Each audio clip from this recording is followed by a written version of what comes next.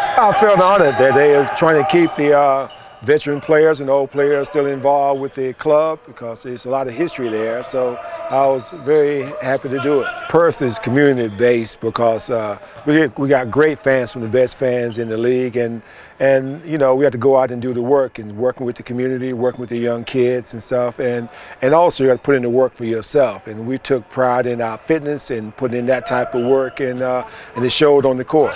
This just shows you the progression of where the Perth Wildcats came from, traveling over and playing against the NBA teams in preseason games, and that means they'll go back to be better prepared, and you got other NBL team doing the same, so that means the league has been elevated and the fans are going to get a better product.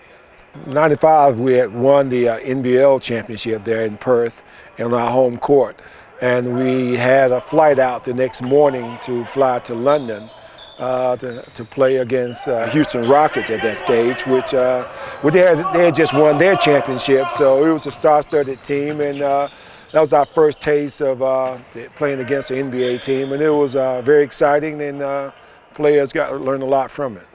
I think, you know, just from the progression of time, that the talent is I think is be better. A lot of the players have developed because they've gone through a series of development over the years.